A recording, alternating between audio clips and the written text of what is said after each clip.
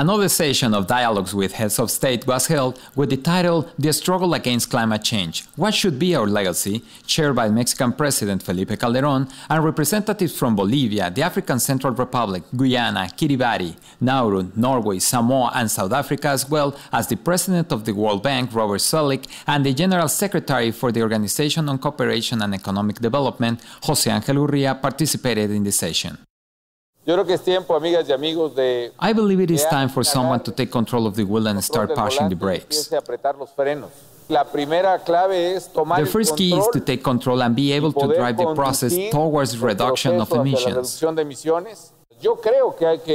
I believe emissions must be reduced so global warming does not go beyond 1.5. The climate is changing, and regions such as Africa and small islands, states, are becoming more vulnerable as we spend hours, months, and years deliberating.